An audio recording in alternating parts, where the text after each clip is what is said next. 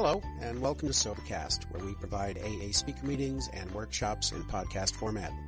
We're an ad-free podcast, and if you enjoy listening, please help us be self-supporting by visiting Sobercast.com, look for the donate link, and drop $1 or $2 into our virtual basket. We hope you enjoy the podcast. Have a great day. Good evening, everyone. My name's Anne Marie. I'm an alcoholic.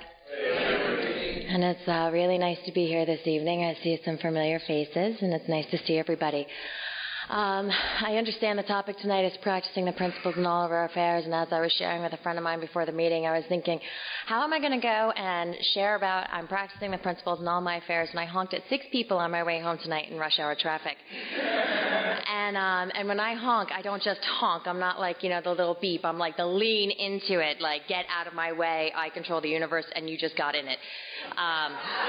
Problem driver that I am. And a friend of mine actually said to me, she said, well, the fact that she didn't kill anybody is kind of practicing the principles in all your affairs. And I was like, I guess you could look at it that way. But before I get all the way up to step 12, and I know that you all have gone through the first 12 steps at this point, I just want to touch on the fact that I know for me that I am an alcoholic of the hopeless variety. There is no doubt in my mind that I have the physical craving when I put alcohol into my body. I've had experiences where I have said I'm only going to have one drink, and next thing you know, I wake up from a blackout. I have had the experience of not being able to control my drinking because I have a mental obsession beyond my control. I specifically can point to one instance in my drinking, and really only this one was very, very clear to me, where I was in this hotel room with my family, and I went downstairs just to have a cigarette, and that was the only thing I was going to do, was I was just going to have a cigarette. It was like 8 o'clock when I went downstairs to have that cigarette, and I had a final that I was supposed to be taking in the hotel room with my mom, and a couple other really important reasons not to drink that night, one of which was I was only by myself. And I went downstairs to have a cigarette, and I came back up at 6 o'clock in the morning. I had drank God only knows what. The last thing I remember telling people is that my name was Mary and I was from Tennessee, which obviously both of those things are false. And it was a really good snapshot of my drinking, because what happened with me is that so often I snapped into my life and I snapped out. And while we call them blackouts, which is for me what they are, the reality of describing them is terrifying. I literally am up, walking around, interacting with God only knows who, saying God only knows what, and I am not conscious of this.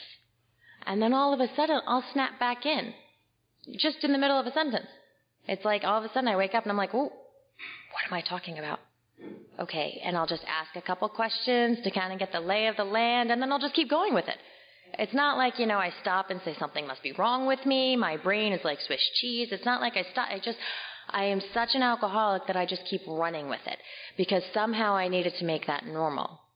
And for me, that was the type of drinking I had. So I definitely ignited a physical craving. There were so many times when I would take a drink and I'm only going to have one, and next thing you know, like I said, it's 3 a.m. And I definitely have the mental obsession. For me, there you go, I'm powerless over alcohol. When I take a look at page 52, my unmanageability is very, very clear. When I got here and somebody was like, are you happy? I was like, are you kidding? Like, that must be a joke, right? Because why would I be here? AA was not something fun to do on a Saturday night. It wasn't my idea of a good time, and it's not exactly what I thought I was going to be when I grew up. It's not like I sat around the family table and was like, I really want to be an alcoholic that destroys people's lives when I grow up. That sounds like fun. That was not my intent. And somebody asked me, was I full of fear? Of course I was. Was I a prey to misery and depression? I sat in meetings and cried for the first 3 years. Even when I was working the steps, I just sat there crying, I have a different recollection, but the people that were around me for the first 3 years told me, no, all you did was cry. I would have told you that I was fine and that I was working the steps and I was good and I was chipper and I was happy and I was whatever, and they were like, no, you sat there and you cried. But that's what I needed to do at the time. And I was just reading something today that was saying, laugh when you want to laugh, cry when you need to cry, feel your feelings when you need to feel your feelings, because simply what our point here is to honor our truth. Because for me, I never knew what the truth was. Never knew what the truth was. And my unmanageability came from my spiritual malady. My lack of having any type of contact with a power greater than myself, my lack of really believing in anything really beyond my finite self was non-existent. And I didn't even know that to put that into words. All I could tell you when I got here was that I wanted to die. That was the extent of my spiritual malady, was I want to die. That was the only way I was going to explain it to you. And my last few months drinking, I got to the point where they said, basically, I got into a car accident, like so many of us do, and then the law got involved, like so many times does with us. And the law said, do you want to go to rehab or do you want to go to jail? And I did not really know how to answer that question. It seems like a no-brainer, but as we all know, alcoholism does tricky things, and I was thinking, well, at least I can get high in jail. Can't get high in rehab. I know it's longer in jail, but at least I can get high, so that might be more manageable, more tolerable. And the Spirit of God came in and was like, you know what, she'll go to rehab. And that's where I ended up going. But my last 3 months drinking, I was told that I wasn't going to get in any trouble if I could just get one clean drug test. I wasn't using drugs. This should not have been something difficult to get for non-alcoholics. But I got to the point where, for me, and I know that this doesn't happen to everybody, but for me it's important to remember that even before I was 21, I was drinking when I woke up. I was drinking when I got home. I was drinking my way to pass out, to go to sleep. I would fall asleep in a rocking chair, drop a cigarette, almost set the house on fire, but not drop the wine glass. Never drop the wine glass. And the way that I lived my life was, it literally revolved around drinking, and it revolved around doing what I needed to do to get that drinking. And I had no idea how manipulative I was, because for me, it was purely survival. It wasn't a matter of, I am trying to get you to do what I want you to do. That wasn't my way of thinking. My way of thinking was, you have a fake ID. I need alcohol. Okay, let's see how I can get this. You know, and that was my mindset. It wasn't that I understood all these things that AA was describing to me I was doing. I just knew that my life revolved around alcohol, and I needed to do what I could do to survive, to do that. And when I got to AA, I spent 1.5 years in the rooms, not working the steps, really just going to meetings and hanging out at the diner, and that was pretty much it. I was dating somebody that I had come into the rooms with, and it wasn't until he broke up with me and moved back to Texas that I was like, oh God, I don't have a God. You know, and I didn't even realize he was my God until he was gone. And so I guess what I'm trying to highlight is that some of the things that sometimes we talk about in AA, and a lot of times like trying to read the big book, doesn't compute with me. Because I needed explained to me from where I'm standing right now. I needed explained to me from where I was sitting, where you were sitting. I need somebody to very often interpret it for me, to tell me what it means, so then I can go out and practice it. Otherwise, there is no practicing the principles in all my affairs. You know, there's no like, oh yes, let me just walk out now and start believing in a higher power.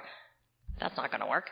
I have to go through a whole bunch of stuff, and I have to relate to somebody, and I need to sit down as teacher and student in order for me to get that experience. Because this book is not about knowledge. This book is about transforming an experience so that we can recover from alcoholism, which is a fantastic promise, because most people die from this disease. I know I almost died while I was drinking and in sobriety from this disease. So it's a fantastic promise, so long as I can have this translate into an experience, and that's what practicing the principles in all of our affairs is about. But again, I need a teacher to do that. So once I finally realized that my higher power now lived in Austin, Texas, and I was ready to go someplace and meet somebody who wanted to take me through the steps, and I was no longer kicking and screaming my way over there, I found this woman who just dropped in my lap, and I said, she said, I was at someone's home and we were doing a big book workshop and I had no idea what I was doing. I just landed there. And they said, you need 3 things to be here. You need to have been through the first 164, you need at least a year's sobriety, and you need to have a sponsor that works the big book. I was like, I haven't drank in a year. That's all I had. So I said, all right, I'm going to go ask the woman that's running the meeting to be my sponsor. Now she can't kick me out. So I did, and she just looked at me thoroughly irritated that I asked her, which I came to find out later that she hated young people. So she was really happy that I came to ask her. And I just said to her, I was like, will you sponsor me? And she was like, and I was like, well, you seem happy and willing to do this. And she said, are you willing to go to any length? And I was like, yeah. She's like, let's think about this. I'm going to ask you again. Are you willing to go to any length? And I was like, yeah, I'm willing to go to any length. And she was like, all right, go home and call me later. And I said, okay. So I go home. The next day, I actually have this big family drama. And it's fantastic for me because now I have a reason to call my new sponsor with this big family drama. And so I call my new sponsor, and I'm like, guess what my father just did to me? And I think I got 3 more words into the story before she was like, where is your big book? And I was like, I don't know. She's like, don't you have one? And I was like, somewhere. She's like, go find it. I was like, all right. I lived with 2 other recovering alcoholics. And I went flying downstairs. I was like, who has a big book? And they all looked at me like, I don't know. And that's really sad, but that's the state of a lot of AA. And so somehow we found it. I don't know. It might have been like in the chimney or somewhere. So I have this big book, and I go running upstairs, and I call her back, and I'm like, I got the big book. And she tells me to turn to page 67. And 67 reads, though we did not like their symptoms and the way they disturbed us, a.k.a. my father at that time, they, like ourselves, were sick too. We asked God to help us show them the same tolerance, pity, and patience that we would cheerfully grant a sick friend. When a person offended, we said to ourselves, this is a sick man. How can I be helpful to him? God, save me from being angry. Thy will be done. That was my first exposure to the big book. And she said, hang up, say the prayer, apologize to your father, and don't call me back until you do. And she hung up. And I was like, okay. I am not an alcoholic who normally follows direction like that, but it worked. Because there was something inside me that knew I was terrified if I didn't. So I did. And my father came over, and I apologized to him. And, of course, he was like, oh, whatever, no big deal. But what I experienced was the first release of what the 12 steps had to offer. It was the first experience of freedom, that I was no longer holding on to this resentment towards my father, that I was no longer thinking that I was the victim of his incompetence, his everything else that I was thinking of him. It was the first time that I got to experience the freedom that this book actually ended up giving me. And it was the second greatest feeling in the world. The first greatest feeling was at my first meeting when I admitted I was an alcoholic for the very first time. And when I admitted I was an alcoholic, I had this unbelievable sense of relief that even alcohol didn't give me. And that relief just poured out of me with all these tears. And I had no idea at the time what I was experiencing, but what I was experiencing was God. Because my first sponsor, that woman who kindly hung up on me, told me that every time you tell the truth, you will have a spiritual experience. And the reason is because no one expects it, least of all you. You are a liar. As an alcoholic, you're a liar. I was offended at first, but then I came to find out she was right. And what happens is that whenever I tell the truth, God comes in. And that's what happened in my first meeting when I admitted I was an alcoholic. It was the first time that God actually came into me. And I experienced that relief that is necessary for us to overcome alcoholism. If I could not get something that was going to relieve me greater than alcohol relieved me, you know that feeling of when you take the first drink and you're like, you know that feeling? That was the feeling I drank for. That was the feeling that if I got it on the first drink, fantastic, I just kept going. Or maybe it took the 65th drink, I don't know, but I kept looking for it, and I was going to get it that night and every night. If I don't get that feeling, if not better, I'm going to drink. And the thing is that I get that feeling every day I wake up now. And that's amazing. This is a girl who tried to kill herself numerous times while she was drinking, consciously and unconsciously. This is also a girl who was suicidal in sobriety. And I am thrilled with life today. So what happened was I ended up working the steps with her. And we went through step 1, where I realized a lot of the stuff I already told you about the physical craving and about the mental obsession, and that was my powerlessness. And then I came to find out that my spiritual malady was really what was causing the unmanageability. And, okay, bam, there you go, step 1. Got it. Moving on to step 2. And she said, is God everything or is God nothing? I was like, God's everything. Keep going. Ready for step 3? And she said, okay, we're going to go to page, what used to be 449 through 452. It's now 417 through 420. But if nobody's read it and you're battling how to practice the 3rd step, go there. There are a whole bunch of living skills there that we can actually practice in our daily affairs. And she told me to go home before I took the 3rd step because I needed to decide whether or not this is a life that I was willing to do. And so I went home and I had my list. My list was like, no more gossiping, no more judging, no more criticizing. It was the world judged me by my intentions, or I judged myself by my intentions while the world judged me by my actions. It was focusing on the problem, not on the solution. It was get rid of all your expectations. That was an easy one. Ask yourself, how important is it really? And to really start the concept of acceptance. And for me, the concept of acceptance was really about, can I do anything about it? No. It is whatever it is. Keep going then. And I went home and I started practicing that. And I called her like a week later and I said, I think I'm ready to take the 3rd step. And she said, okay, why? And I said, I haven't spoken in a week. And she said, why? And I was like, because you told me I couldn't gossip, I couldn't lie, I wasn't allowed to have any expectations, and I was no longer allowed to judge. So people in a meeting would even ask me, how are you? And I was like, no, I'm not good. No, I'm not even fine. I can't even say I'm bad. And people just thought I was insane because I was sitting there trying to figure out how I was as they kept going, And I was like, I don't know how I am. That was the most honest I could get. And so then we went into the 4th step. And for me, the 4th step was the first time that I saw that it was actually freeing if I was part of the problem. I am the perpetual victim. In fact, it's my most favorite role in the world to play. I love the fact that you do everything to me, and I get really high off my self-righteous anger with it. And that is exactly, where my alcoholism takes me. And the 4th step is really the pin that goes to the balloon. It's really like, here, we're just going to poke it just a little bit so the truth can start to seep in and the ego starts to deflate. Because I was taught that really all the other steps are about reinforcing step 1. My whole problem is really my ego just rebuilds itself and rebuilds itself and rebuilds itself, and I will grab onto anything to do it. So step 4 is about ego deflation. And I got to see the truth about so many things in my life, but specifically at that time I looked back on my drinking and I saw the truth about the fact that all these men that I thought broke up with me and that I was totally the victim of all these, unfair breakups and I was this abandoned, scorned woman.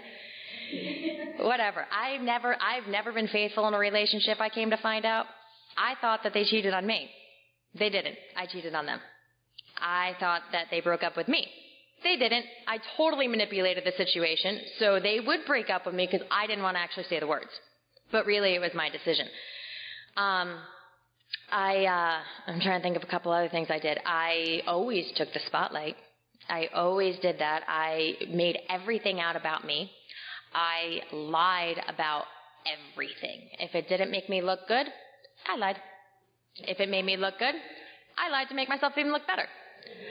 There was nothing about the truth that came out of my mouth. And I came to find out that all of this was really rooted in myself and selfishness and self-centeredness. Sometimes I hear in AA that, the root of our problems is fear. And the big book actually says the root of our problems is selfishness, self-centeredness. That we think is the root of our problems. Fear for me is selfish, self-centered.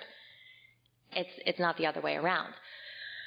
And for me, selfishness was defined as I want what I want when I want it. Self-centeredness was defined as it's all about me. And self-seeking was defined as what's in it for me. And all of a sudden now I had to go around and the good thing about the fourth step is it's the pin that hits the balloon. The bad thing about the fourth step is that if you're not ready for it or you don't want to hear it, it's the pin that hits the balloon. Now you're walking around with all this knowledge, and everything I'm doing, I'm like, I want what I want. I literally would even say the words. Like my mom would ask me to do something, and I'm like, well, I don't want to do that. Well, why don't you want to do that? Because I don't want to do it. I want what I want when I want it. Oh, my God, I just said that. And I found myself starting to use lingo going, oh, wow, that's selfish. Okay, so therefore I must be being dishonest. Okay, if that's selfish, then that must be dishonest, and here's where I'm at in my fourth step. And this is what it affects, and this is why I'm reacting. And by having that tool in the fourth step, it was like the balloon never got completely the balloon never took off again. The balloon was always grounded. And I was also taught that before the fourth step, you pray to see the truth. Because I can sit there and in my head think I see the truth. But there's a reason we put it on paper. And the reason is that somewhere between my head and the pen and the paper, God comes out. I don't know if he lives in my right arm, but he comes out. Because when I'm in my head, I'll even go for a run nowadays, and I'm like, all right, I have a resentment against my husband because he didn't cook dinner last night. Okay, the dishonesty is the fact that he never cooks dinner. Never. Like, why I expected him to cook dinner last night, I don't know. But he never cooks dinner. In fact, I don't even cook dinner. So why am I upset that he didn't cook dinner? We live off takeout. So it's like, all right, fine, that's the dishonesty. Keep going. Okay, the fear. He's not as good as I want him to be. Okay, it affects my pride. I don't respect him because he's not living up to my expectations. Okay, now the selfishness, self-centeredness. How come this is all about me? There are two of us eating. Somehow, this all just became about me. He had a busy day. Did I take him into consideration? No, that's selfish. What's in it for me? I want him to serve me. I do. I want to be taken care of. And bingo, I just hit all the main points on the fourth step. Problem. If I don't write it down, I guarantee you by the time I got back to my house after running, first thing out of my mouth when I walk in is, why didn't you make dinner last night? Because something happens when you put it on paper. You can actually see the truth of the fact, and it becomes real. I don't know how, I don't know why, I just know it works. Go into 5. There is an intimacy that takes place in 5. At first, it's absolutely terrifying. After that, it is fantastic, and it is probably one of my most favorite experiences in life, which is when I call somebody in my network and I'm like, all right, you got to listen to this inventory. You're going to die. It's pretty funny. Or I call them and I say, I just can't see it. I don't know what it is. I can't see it. And, we go through it. Or something along those lines. And, I've even just recently was at a meeting where they came up with this great fear inventory, and I was getting ready to go into New York City for a wedding, and I have issues with panic and anxiety where I get very afraid of big cities, or I get very afraid of being claustrophobic. And I was going into New York City for this wedding, and I was like, okay, I just kept practicing the principle that my first sponsor grilled into me, which was always ask in any situation, what can I do for you? That just boils the whole program down to, if you have something that you are entering tonight or tomorrow and you don't know how to practice these principles in all your affairs, just stop and say, what can I do for this person I'm about to encounter? There you go. There's the AA program right there in one question. And then do it. It's not, what can I do for you? Oh, yeah, that would be nice if I were a good person. But I'm not, so here I am. I'm going to gossip about you. It's what can I do for you, and then follow it through. And this alcoholic is not very good at following through, so this alcoholic needs God to help me follow through. So when I ask, what can I do for you? Before I walk in that room, I'd better say a prayer to ask God for the courage and strength to follow through with whatever he sends. And then I just go about doing what's in front of me, and I trust that that's God's will for me. A lot of times I can try and make this more complicated than it is. I can go into steps 6 and 7, and I can be like, okay, well, I have this list, and this list, I'm kind of willing. And then I have this list, and this list I'm not really willing. And then this list I'm totally willing. And then this list absolutely not. I really like myself. And I can make it complicated. I can go start reading spiritual books. I can go start reading New Age things. I can go start reading everything except for here. And then next thing you know, I call my sponsor, and I'm like, I don't know which way is up. And she's like, well, why don't you go back to, page, what page is it on? What page? Help. It's like 78. Right? You're not helping me. Nope, not that. 76. I was very close. Page 76 is where 6 and 7 is, in case anybody wanted to know. And as well as only 2 paragraphs, it has got so much in there. Because the first time I went through 6 and 7, and this was a helpful process at the time, but the first time I went through 6 and 7, I wrote down all my defects on index cards. And I wrote them down in such a manner where I had at least like 250 index cards. And I could not consolidate them at that time. I did not understand it. I did not know how. And it was good at that time. What I have come to find out now for me in 6 and 7 is that it really is all in the big book. And the 12 and 12 and 6 and 7 has helped me tremendously as well in terms of expounding upon it. But I need to become willing in step 6. Become willing to have God remove all these defects of character. The question is if I'm willing. The question is not which ones do you want to go. The question is not, how many do you want to go. The question is not like, here, why don't you rank them? The question is, are you willing? And have all of them. All. All is a very interesting word. It really does mean everything. In fact, going back to the 4th step, the resentment is the number 1 offender. From it stems all form of spiritual disease. All, again, everything. And my disease can come out in so many different ways, yet it comes back to the resentment. Even when I don't think I have a resentment, I have a resentment. And when I go through 6 and I ask myself, am I willing? For me, I need some quiet time to genuinely ask myself that. Because so many times I'm triggered by the resentment of, well, of course I'm willing because this was painful. But the minute the pain's gone, so is my willingness. So when I sit with it now, I say, am I genuinely willing to envision life without this? And if I'm not, I still sit with it and pray for the willingness. And this is part of practicing the principles in all our affairs. This was not necessarily how I was taught in terms of going through the steps, but this is how I practice it now in all of my affairs, is that if I'm not willing, I sit with it, praying for the willingness until I am willing.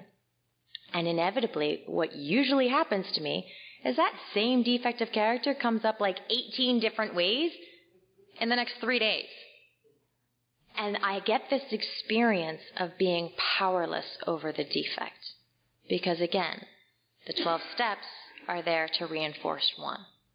For me, I don't have the power to remove my defect. When I hear people say, we work on them, well, I try to be a good person. I also tried not to drink, and that didn't work. When I get up in the morning and I offer myself to God in step 3, I'm telling God, I don't know what you want from me, but this is what I need to do. And I don't have the power to be any different than I am. And in step 6 and 7, I get to start becoming who God intends me to be, whatever that might mean. And let me tell you, the last time I went through the steps, I was not all hopping like, yeah, I'm ready and willing to go, so excited, let's be somebody different. I kind of liked my defects of character because they kind of worked to get me where I am in some ways on certain things, in my job and stuff like that. And I was like, oh, I don't know about that. I don't know. I'm not sure God is going to like me being in my job. I'm not sure he's going to, make me move to Tahiti or something. I don't want to do that. I don't like planes. And I was a little nervous.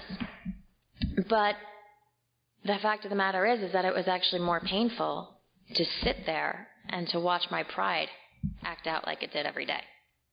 It was more painful to sit there and to watch my gluttony take over my life. And when I say gluttony, I don't mean overeating. I mean indulging in anything, overindulging in anything. So self-righteous anger is a really fun way for me to express my gluttony, where I just keep going and going and going. Telling 5 different people about the same resentment, that is a really good way to indulge in gluttony, because really I only needed to tell one. You know, the fifth step's not about like go tell 10 different people about it. No, that just crossed a whole new bridge. You know, my greed can play itself out where I'm not grateful for what I have, and I'm expecting everybody else to serve me and to be more than they are. And I can go through the entire list of defects of character, but I see how these things work in my life, and I start to experience the pain of them. And as the pain grows more, my powerlessness becomes more obvious to me, and the unmanageability can start to seep in. So when that happens is usually when I'm at step 7. And that is when I am truly humble on my knees asking for help. It is at that point when I'm truly humble, asking God to remove the defects of character from me that stand in the way of my usefulness to you and my fellows. And the cool thing about 7 is that I give up my right to decide what's good and bad. Things that I may think are bad may end up being good.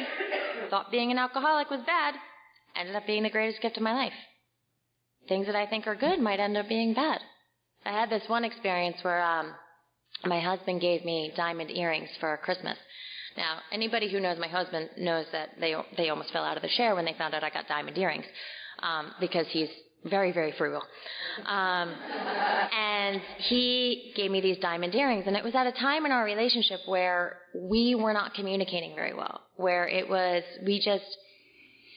anything I said, he snapped, I snapped. It was just, we were constantly missing each other. We were just not on the same wave, and I don't really know why it happened. It just did, and it was probably about a few weeks of this. And he gives me these diamond earrings, and I am shocked. And I put these diamond earrings on.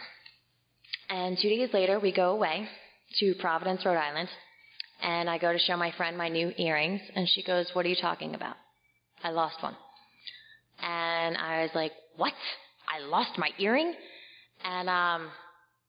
And here my husband is saying it's just a material thing, which, again, if anybody knows my husband, it's like, who are you? Did you really just say that?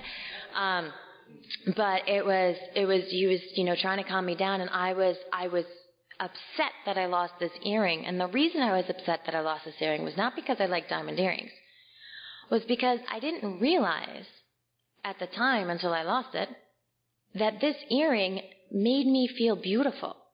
It made me feel like I was valued. I felt cherished. I felt like I was the number one woman in his life.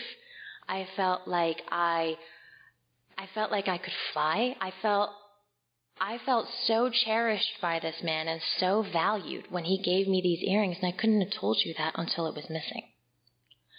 And what happened was that I went back to the 8 places I had just gone and no earring. That night, he turned to me and he's like, "Are you okay?" And I started crying, and I said, "No, I'm not." And he said, "What's wrong?" I was like, "I can't believe I lost my earring." He was like, "Would you please relax about that?" And I said, "No, you need to know how you made me feel by giving me those earrings." And I didn't even know that it felt that way until I got them.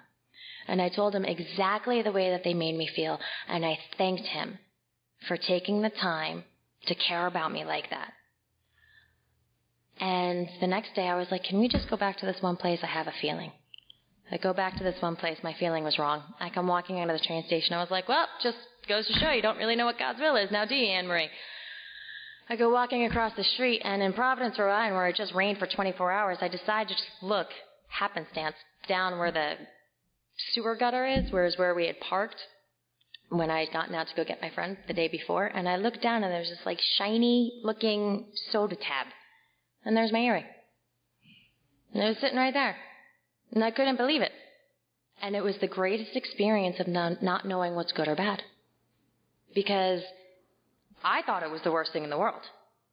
But it was a very good thing because it served to the usefulness of him and to the usefulness of our relationship. And that's how God can work in my life.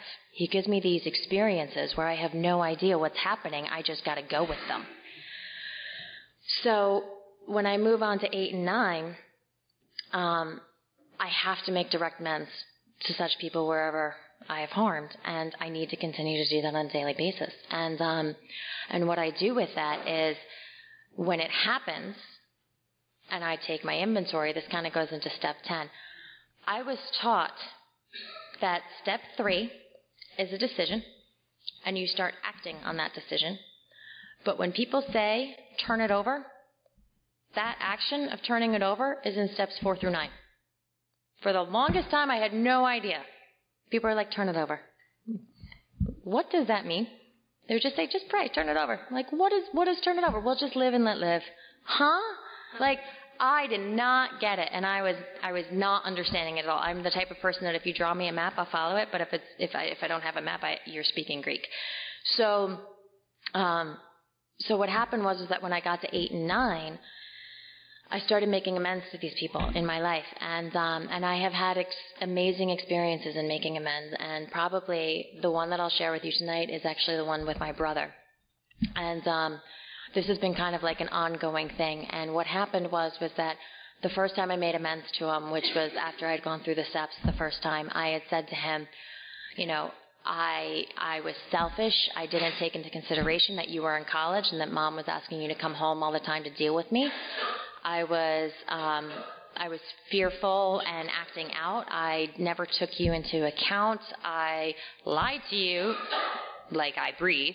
You know, I never took an interest in having a relationship with you. Whenever you called me from college, I was like talking to a rock. You know, it was like, he's like, how are you? I was like, great. Well, what are you up to? Nothing. And that's a fun person to have a relationship with. And this is a man who is looking out for me because my father lives in Florida and is drinking. So he's not very good at looking out for me. So my brother takes over. And I did not have the respect of him as not only as my brother, but as a human being to even really talk to him.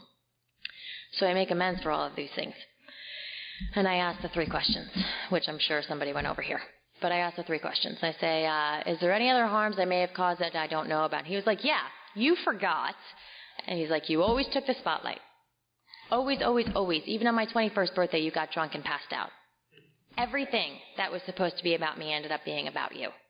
He was like, and why don't you try calling me sometime without actually wanting something from me?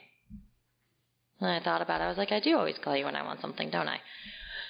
And he told me a couple of other things. And that was the start of a new relationship that I was going to have with him. And what I can tell you about what happened with me was that start, that opening of communication is totally what saved this relationship at this point, because what I did after that was the poor man got married. And I did not like his wife. And I pretended like it was my business to make sure that he knew I didn't like his wife, which is none of my business. And I also made it my business to assist my mother in ostracizing him from the family because of our dislike of this woman. And I did it in the name of helping my mom, of being of service to my mom. And I did it also in the name of protecting her.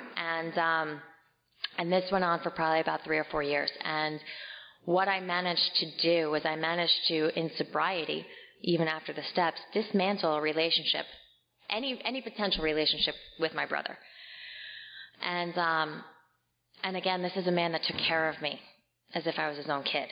And this is somebody who was always there for me. Never in a million years has my brother not shown up. And I made him not part of our family. And I was instrumental in doing it. And what happened was that I went through another pretty severe 4-step, and in that 4-step, it was like almost a white light blinding experience that hurt like hell, that showed me that this woman was exactly like me. And the whole thing was that she was getting away with things that I was not able to do. She was setting boundaries with my mom. I was too scared to set boundaries with my mom. She was being honest about who she was. I was too scared to be honest about who I was to the family. She was just being who she was. I would have loved to have been who I was to the family, but I was too scared. There are rules, there's protocol. You got to act a certain way in order to be accepted, and And all these things that she was doing, I was jealous that she was doing them, and I felt like I couldn't. I felt trapped because my current agnosticism at that time was that God was not everything when it came to my family. Because God either is or he isn't. God is everything or he's nothing. And what happens in practicing the principles in all my affairs is that I will be faced with that proposition in different areas of my life where I actually have to answer the question. First time I went through the steps, it was like, I know the right answer. God's everything. Moving on now. Of course that's the right answer. We don't ask you, so you say, no, God's everything. That's the right answer. But the problem is that the right answer needs to actually fit. The right answer you need to have an experience with it in order for it to own it. Or else God is nothing. I can't just tell you God's everything and you're like, okay, good, God's everything. I'm going around my way now. If you do that, you're going to become the tornado they talk about in step 9. That just goes around people's lives, totally destroying it, having no idea what's going on and wondering why all this damage is around you. So what happened was that as I did that 4th step and came to realize that this woman was actually a lot like me, and that I was not only jealous of her, but I had a level of compassion for her that I never had before. All of a sudden, this huge wave of compassion came in and replaced any anger I had. And I went to my brother, and instead of making a formal amends because I had no idea where this was going to take me, I went to my brother and I said, I'd really love to come over and hang out with the two of you more often, if that's okay. He was like, sugar, we've always been there for you. We always want you to come over. And I was like, okay, well, I'll come over. So I go over, my husband and I go out to dinner with them. I'm so nervous I'm going to say something wrong. So I sit down and I do 4 through 9 because I'm turning it over. Go do 4 through 9. And I go through 4 through 9, and I say a prayer, and I go in there, and I say to God, you are everything at that dinner table. Whatever is going to happen, let it happen and help me deal with it. And it was a beautiful experience.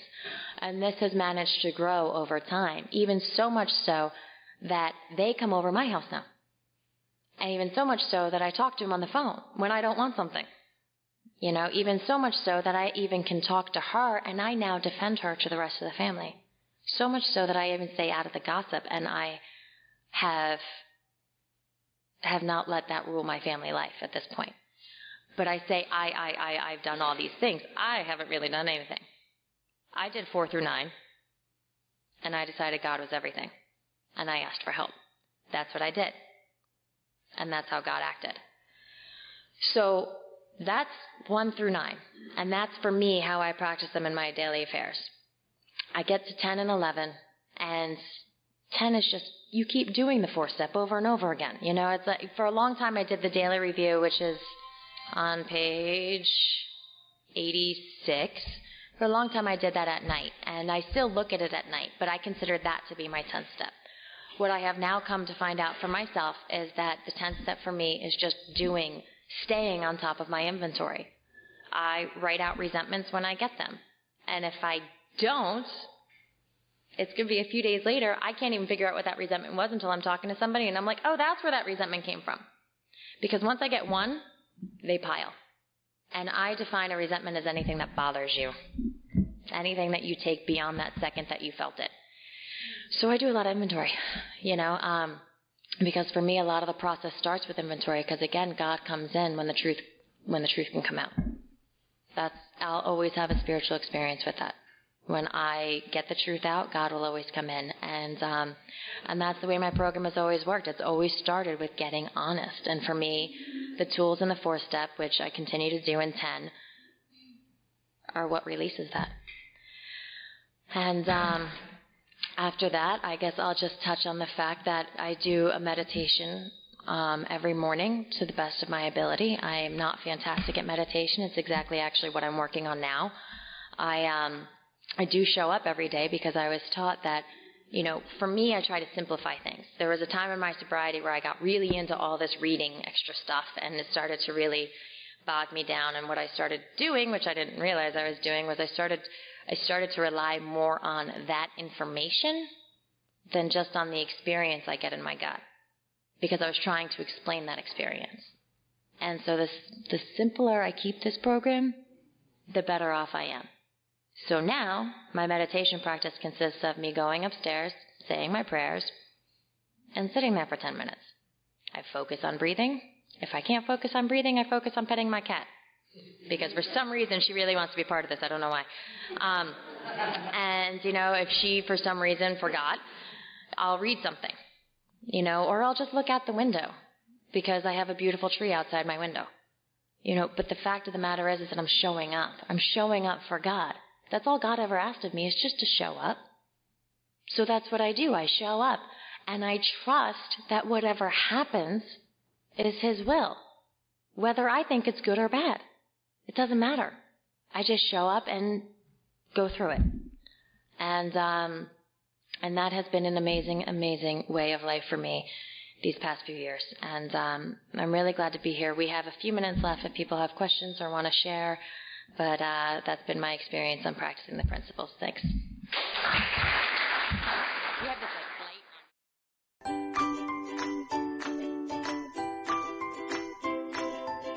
Thanks for listening. I hope you enjoyed the podcast. Sobercast is ad-free, and we'd like your help in order to keep it that way. So if you'd like to help us be self-supporting by pledging $1 or $2 a month, visit Sobercast.com and look for the donate links. Thank you very much.